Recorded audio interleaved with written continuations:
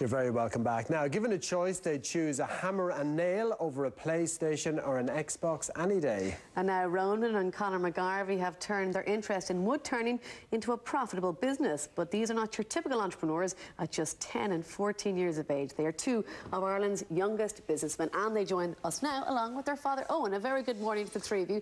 Thank you for coming on this morning. Conor, I'll start with yourself. Where did this idea come from? How did it all begin?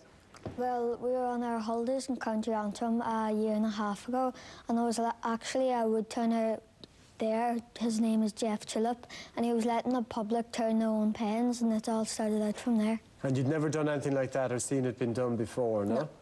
Yeah. And then, Ronan, was it a case of like just pestering your father and your mother? You know, you wanted to try this out and to get the actual wood turner, the lathe, the machine. Yeah, we were pestering Mum and Dad on the way home. Can we get a lathe? Can we get a lathe? And then he finally let in.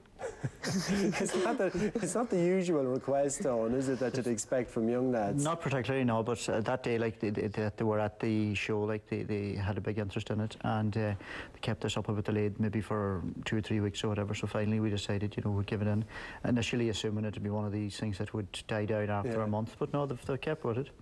So it's just pens, is it? And pencils or... Pencils as well. Pencils as well. Yeah. And so you make them from beech and cherry and all different types of wood, is it? Yeah.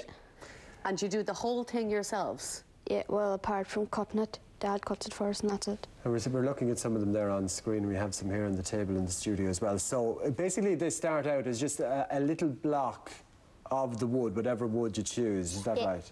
Yeah, and then we have to cut it and drill it. Then we put a metal tube inside it, and then we have to turn on the lid. Yeah.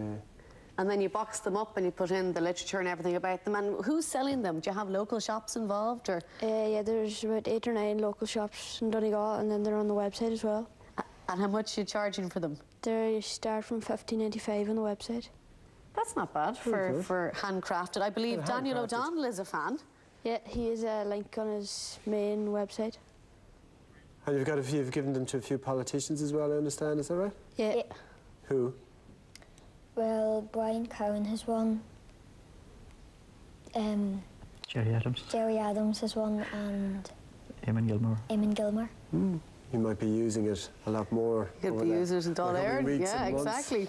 So, what do you think of all of this? I mean, you must be delighted. Are you rubbing your hands together in glee, thinking your retirement is sorted by your young fellas? Maybe that's the long-term plan. Yeah, they're you know, they've really stuck with it, and you know, the interest has there even now from the local craft shops. I had some in craft shops last year, but they've had calls even from craft shops this year that didn't stock them at any stage. So they're preparing some orders now for them, like, and they've had a huge response, you know, through the website. They've sent pens to America, New Zealand, all parts of England, all parts of Ireland. And that's was it DonegalPens.com? DonegalPens.com, yes. And they're really well finished. And I mean, did you have some trial and error? Were there some that just didn't work out? Like, I mean, you know, you've obviously been practicing a lot to get them to that sort of standard that you could make them so well. Yeah, we went for a 2-day kind of induction with the Jeff fella. After we had done our own pens there, Dad arranged took off on your own. Yeah. Excellent. Well, so what have you done with your cash so far? Has Daddy taken it, or has he allowed you to buy any sweets? No, we've just really bought more supplies of wood and that, and new machinery.